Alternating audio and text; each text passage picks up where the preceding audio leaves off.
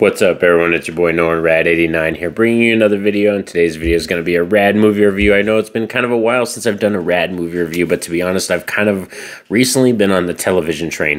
I've been rewatching a lot of animes, and I've been just watching a lot of television shows, to be honest. But I finally got a chance to check out Late Night with the Devil. This is currently streaming on Shudder. That's where you can check this out. And today you're going to hear my positives, the negatives, the rating, and then I'm going to send you all home. So let's do this. Roll it.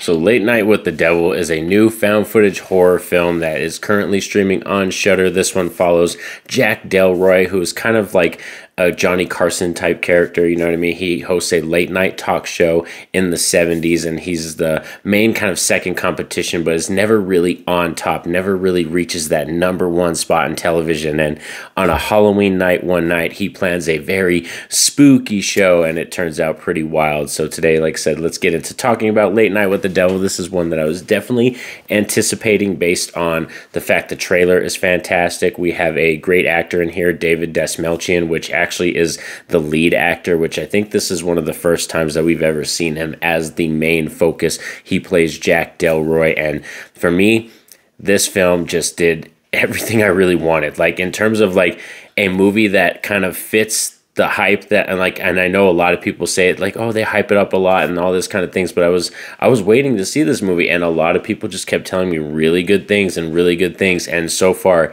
as it stands right now, for my money, this is my favorite film of the year so far. And just let's get right into the positives right away, is that I think the cast across the board, not just David himself as Jack Delroy, the whole entire cast really make this movie. Of course, there's other great elements, but I think the cast is full on believable. Every member, Jack Delroy, Lily, the character that they bring on, who's the possessed young girl, like every one of them, the skeptical psychic that comes in, who's playing, you know, the skeptic who thinks none of it's real, who's trying to poke holes in everybody's stuff. Like, really, all of the characters are very believable, and I had a really fun time with every single one of them.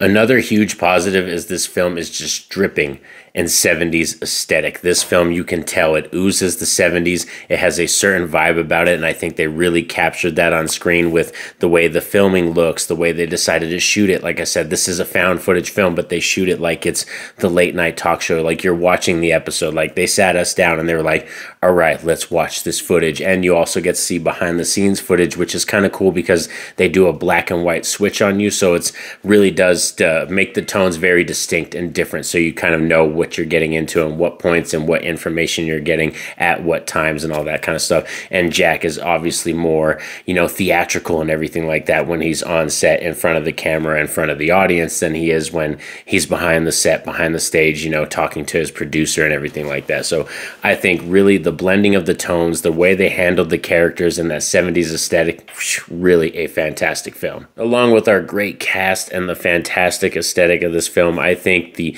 pace of it is really good. This is a film that once you get started, it's kind of grabs a hold of you right away, and it doesn't really let go, because I said it has that neck break pace to it. And yes, we do get kind of similar commercial breaks, like while it's a commercial break for the television audience, you're getting to see that backstage footage. But I still think the pace of this film is very good. At no point was I bored. I already watched this film twice already, so that's how much you can tell I like this film, and I wanted to kind of affirm my feelings on it and make sure that I wasn't kind of recency biased or just that hyper excitement from the first watch or anything like that. So I did watch this film twice, and for me, it landed both times. I also like our special effects and our gore effects and stuff like that. It's definitely one thing I can say is maybe a softcore negative is more of a personal taste thing, as I wish there was more gore. I wish there was more insane, macabre stuff going on. But it definitely has gore stuff in it and cool special effects, and especially very awesome kind of VHS looking television effects, you know what I mean? Like old school effects, but glitches, and it looks really cool, you know, and it's like static, and then the way it happens, like, I don't want to like spoil anything, but it does look really cool, like I said, VHS kind of style when we get into the latter half in that third act. But yeah, in terms of maybe a soft core negative, that's maybe a mixed or negative, would be the fact that I do wish that they went kind of more macabre, more insane with that third act. But I overall like our, in terms of positive, our ambiguous ending. We do get a third act and like everything, but the ending is very kind of leave it up to the audience. You know what I mean? You kind of make your own decision. It does have it, but it's like I said, my only softcore negative would be that I wanted some more insane stuff going on, and we probably could have got more lore to Jack Delroy, and that's another one. It's like when you watch the film, I can't really spoil it or talk about it too much, but we could have got maybe some more lore about a certain time in Jack's life. That's the best way to describe it. So yeah, there's just a couple nitpicky negatives, nothing really huge, like nothing that's like, oh, I'm screaming like, oh, I hated this part. There's nothing like that. So overall in my book, like I said, for a rad rating, this film is going to be pretty strong. Like I said, as it stands right now, this is my favorite film that I've seen so far of this year, and probably one of my favorite found footage films that I've ever seen. And so I'm going to give this film a strong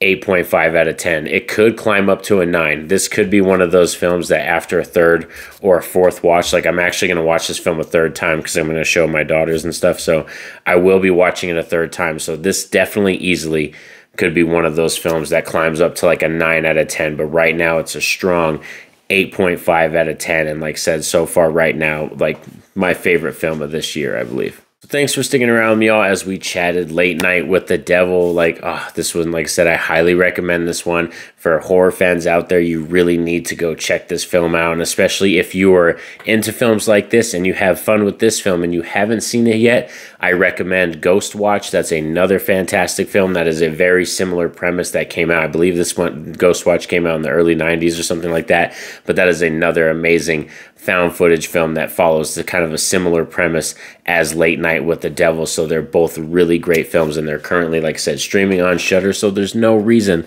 why you horror fans out there shouldn't be watching these films. But thanks for sticking around with me, y'all, and please like the video.